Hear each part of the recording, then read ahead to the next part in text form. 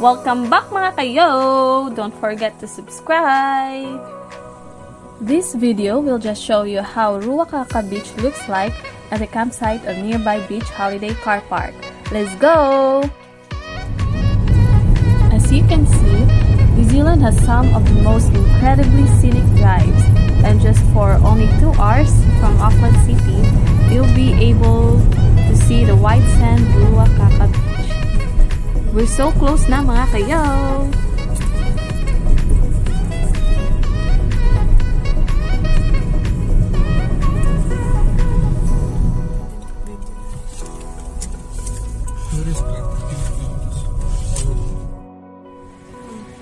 And now, we are at the main entrance of the beach. Just wow! All white sand na. It looks like the white beaches in the Philippines, but way wider.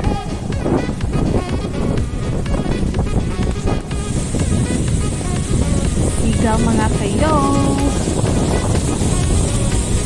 We only came here for sightseeing and mag-unwind on the beach. It's sunny day but medyo windy kaya malamig na rin.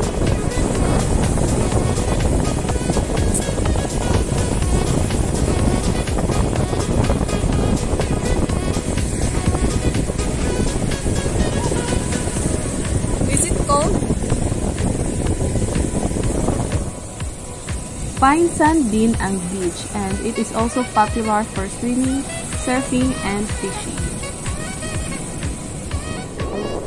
According to research, this beach is like 15 kilometers wide and going all the way to the end. You can see a lot of seagulls.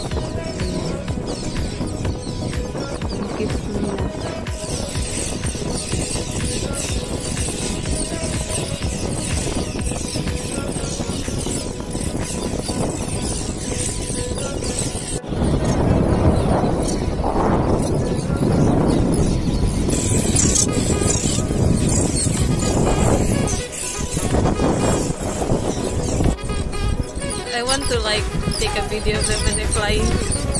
Nice!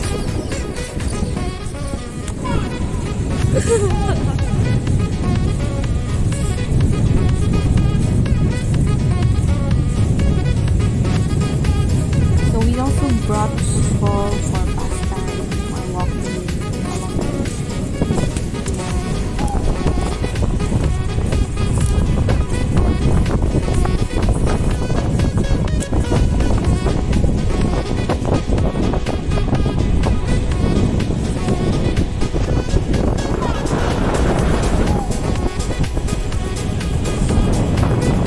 Going back, we saw a dead seagull.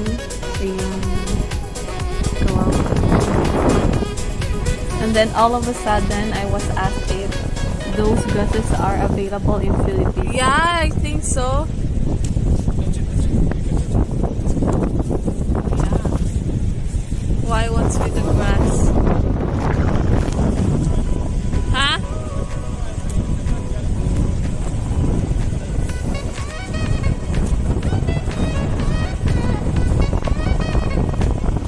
Are you sure you know where we're going? Oh, there, this place is also nice to take a photo.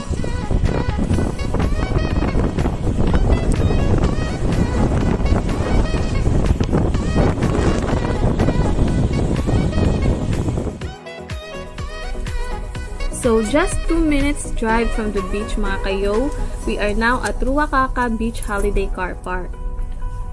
We booked online through their website for overnight camping, and so this is what the holiday park looks like.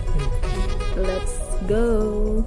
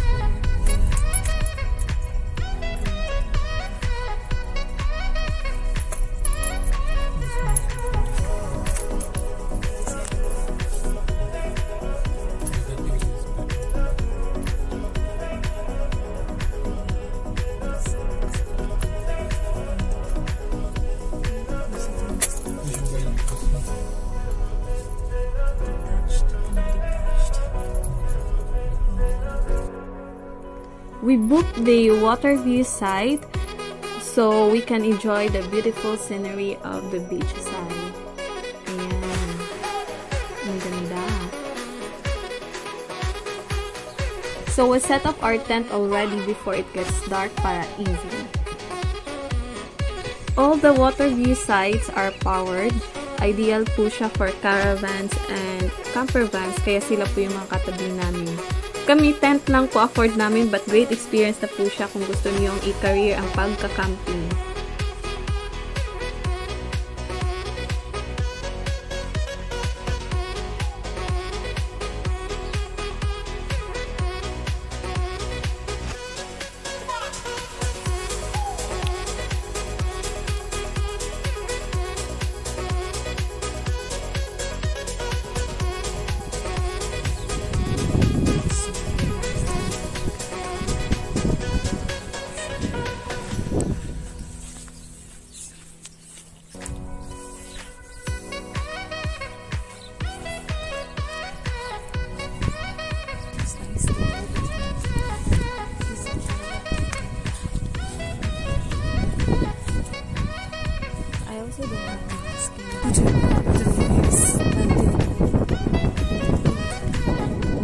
So I'll just give you a quick tour for their facilities.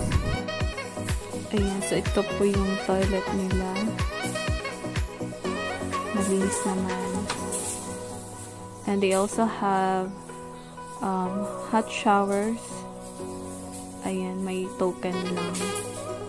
Magbabayad ka lang po. Yun. And this is their shared kitchen. It's quite big and they have toasters, cooktops, kettles, fridges. All can be used for without extra charge. Hooray!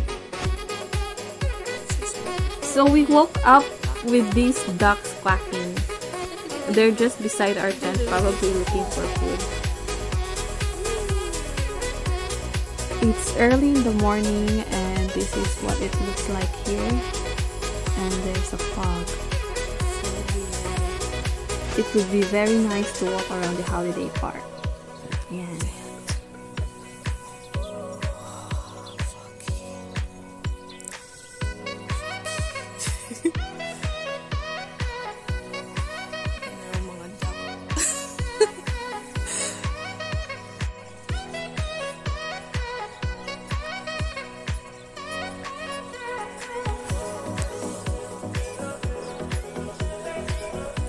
Do you want to go walk around?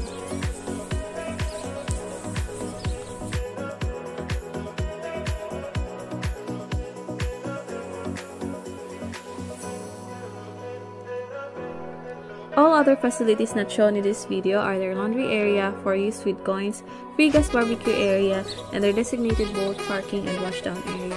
For kids' playground we passed by earlier. So far, our stay there was great and the water view is so nice. So if you want to explore the Ruakaka area, you should try camping in this holiday park. Thanks for watching!